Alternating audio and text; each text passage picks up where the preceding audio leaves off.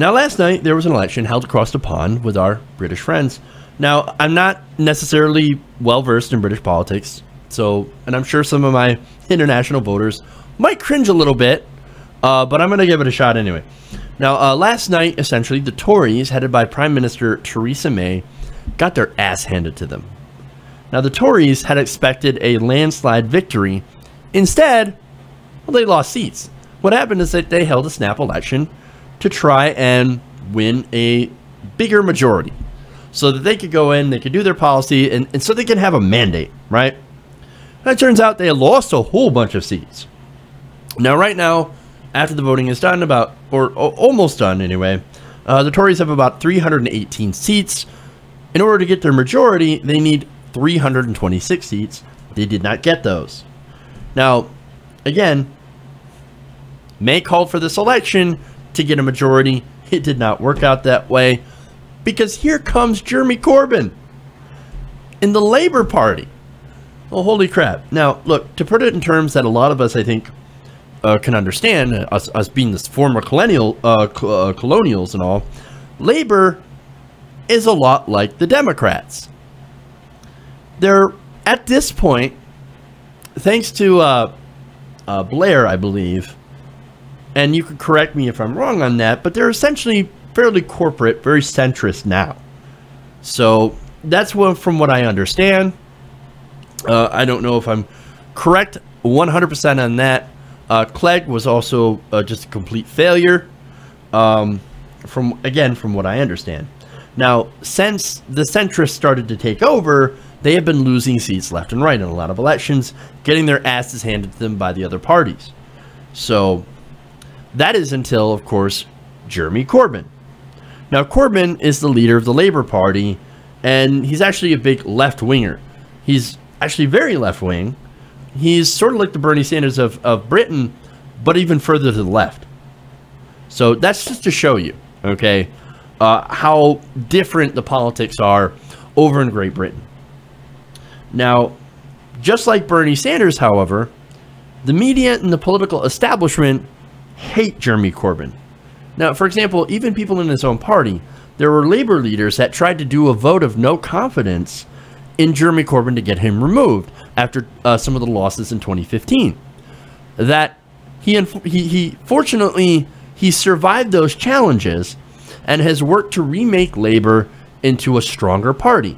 Now, there are a lot of people in the establishment that said it cannot be done. In fact, you have a lot of critics here. Tom Peck, a political correspondent for The Independent, said that Corbyn will lead Labour to electoral oblivion. Of that, there is no doubt. Even J.K. Rowling, author of the Harry Potter series, says Corbyn will bring about the destruction of the Labour Party. You also have Nick Cohen saying Corbyn's Labour won't just lose, it'll be slaughtered. Piers Morgan, we all know who Piers Morgan is, he said the Conservatives will win a 90 to 100 seat majority.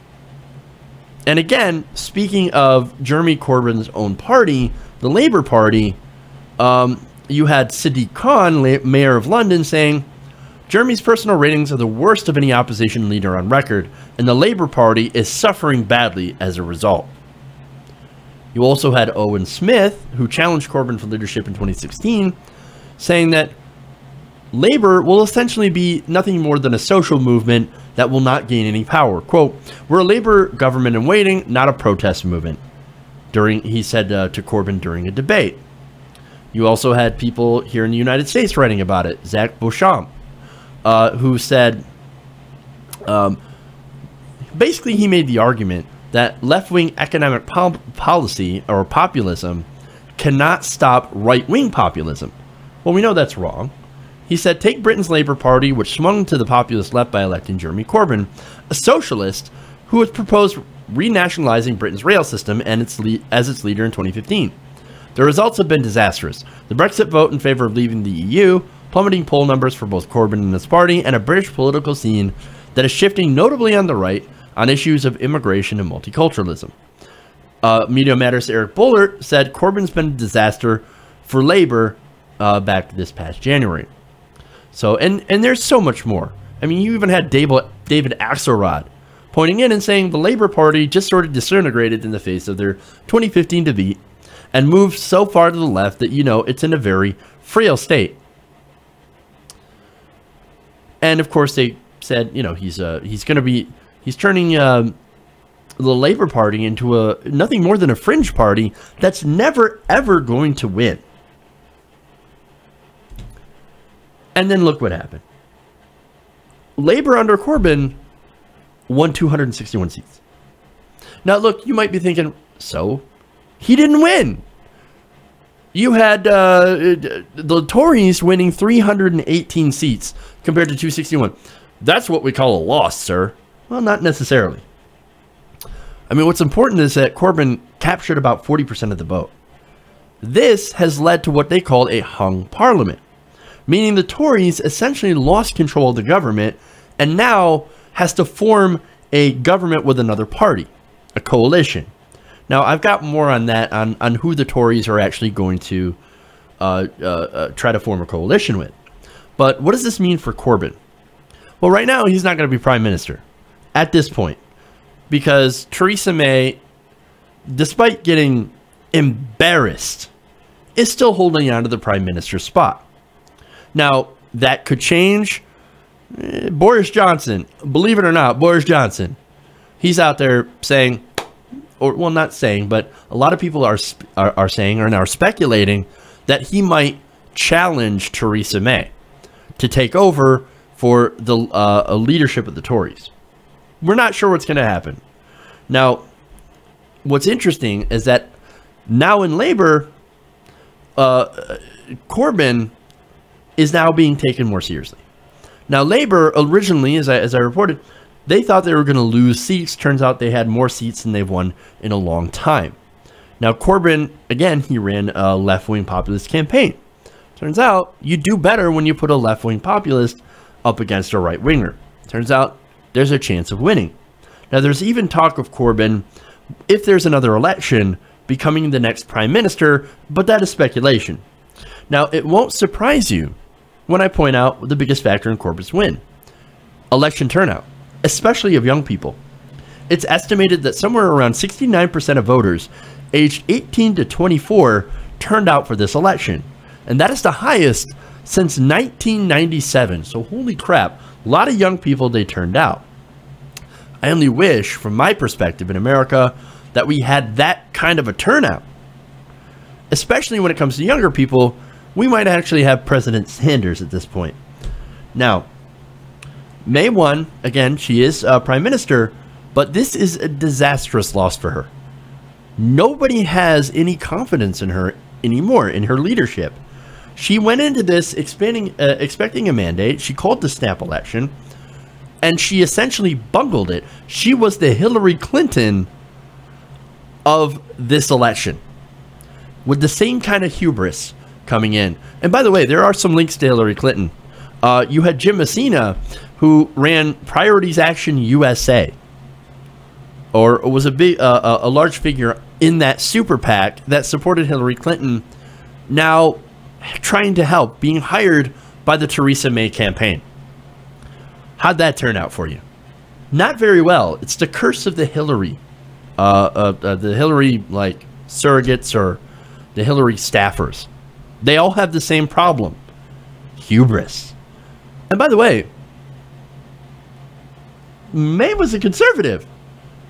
What is Jim Messina, who worked for President Obama, by the way, doing running on a right-wing campaign? Not working for Corbyn or Labour, but on a right-winger's campaign. That's really weird. That's very, very interesting, actually. Now, back to May. Now, you had Stephen Fielding yesterday, professor of political history at the University of Nottingham, saying that he was almost speechless at the projections. Because, look, all throughout the race, it was projected that the Tories were going to win a lot more seats, and that she was going to have that mandate, and Britain was going to go into a more right-wing direction. And then, as the polls, as the election got closer, the polls started to tighten. And then, according to the exit polls last night, when they were watching this, he said, quote, if this holds up, Mrs. May is gone. It's just a matter of time, even if they have a reduced majority. She asked for a mandate. She expected a strong endorsement. Now her judgment is completely under question. She was terrible in the campaign, he added. She is primarily the person who will be seen responsible for this. Again, that sounds a lot like Hillary Clinton. The parallels here are, I mean, just amazing to look at this.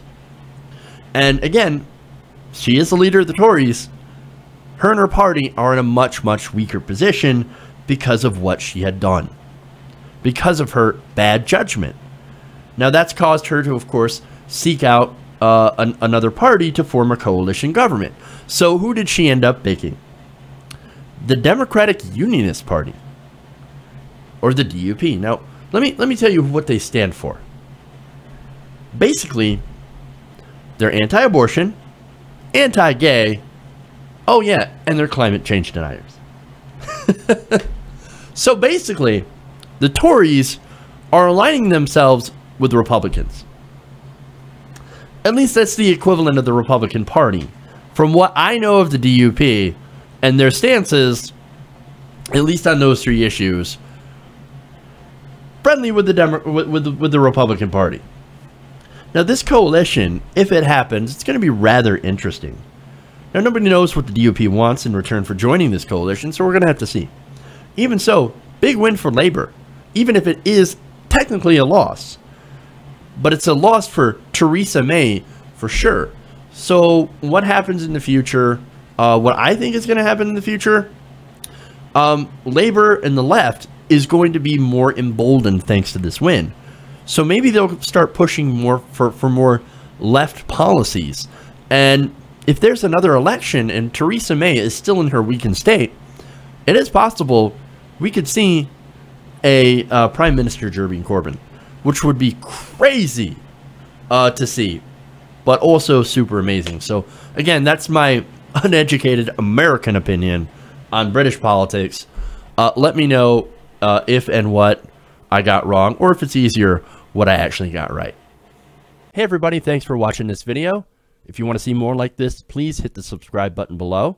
And if you want to support truly independent progressive media, please consider becoming a patron at patreon.com/TYTNation.